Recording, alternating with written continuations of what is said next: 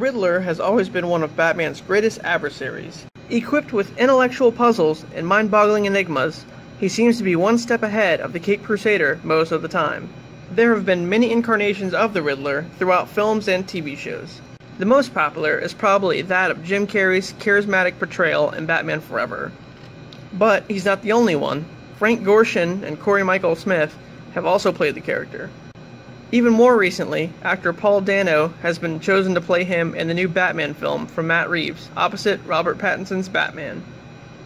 So, riddle me this. Who is the best Riddler? Let's take a look. Frank Gorshin was the first to take on the Riddler in the 1960s Batman TV show. Well, technically the second, since John Astin played the character for 2 episodes. But Gorshin is the one noted with the role, appearing in nearly every episode, the movie, and the animated films. Granted, in the animated films that was a different voice actor, but it was still modeled after Gorshin. He was even nominated for an Emmy for the role. Little was explored in the way of Edward Nygma, or Nashton as he was originally known. We only ever saw him as a part of Batman's Rogues Gallery alongside the Joker, Penguin, and Catwoman. Gorshin set the bar for the iconic villain, but nothing compares to the one that followed. In 1995, Jim Carrey took over the role in Batman Forever. He modeled his take after Gorshin's, but tweaked it in his own style, making the obsessive-compulsive narcissist one of his most memorable roles.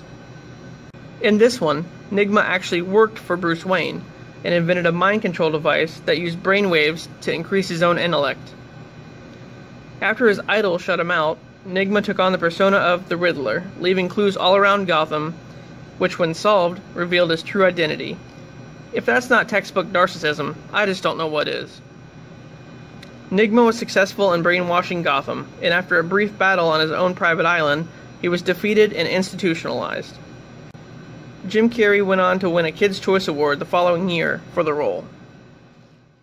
Not much was seen of Enigma after that, although we almost got a completely different Dark Knight Rises in that Leonardo DiCaprio was going to bring the villain to life in Nolan's Batman universe. Unfortunately though, they went with Bane instead, so we'll never know how that could have been. Then, in 2014, we got Gotham, a TV series based on the Gotham Police Department. In this, Edward Nygma was portrayed by Corey Michael Smith. He was a medical examiner at the GCPD who suffered from OCD and split personality disorder. As the series progressed, so did Ed's descent into madness, ultimately unveiling his other half to be the murderous Riddler. This version was a bit darker, definitely showcasing his intelligence by leaving Jim Gordon a variety of riddles throughout the series. Smith was later nominated for a Teen Choice Award for his work as the villain. Okay, last but not least, it's been confirmed that we are getting a new Riddler in Matt Reeves' 2021 Batman film. This time he's played by Paul Dano. But Dano won't be playing Edward Nygma. They're actually going with his original comic book name, Nashton. This Riddler is said to be even darker than his Gotham counterpart, murdering innocent Gothamites and leaving riddles at the scene. In the film, Dano plays Edward Nashton instead of Edward Nygma. Nashton is actually the character's original last name. Anyway, it says that Nashton sang in the school choir as a kid, but gave up his passion for music to focus on a newer obsession, cryptic puzzles. He then started to carry around books of crosswords and other puzzles, earning him the name Ed Weird, and causing him to get bullied a lot.